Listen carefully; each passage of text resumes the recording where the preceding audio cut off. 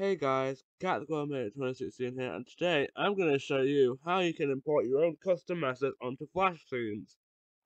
So, what am I waiting for? Let's start.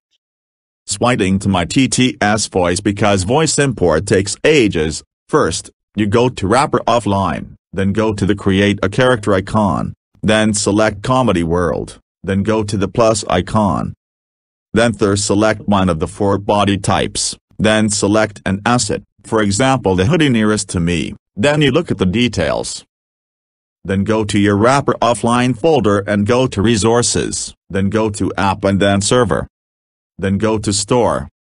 Then go to 3A981 F5CB273937 and then CC Store. Then go to Family. Then select the type of asset yours is. Then find the number of your asset in the file. Then copy it and paste it to your desktop. Then go to flashthemes.net and go to Assets and upload it. And there you go. You have gotten your own custom assets onto Flashthemes. I hope this helped you out and that you like and subscribe for more videos.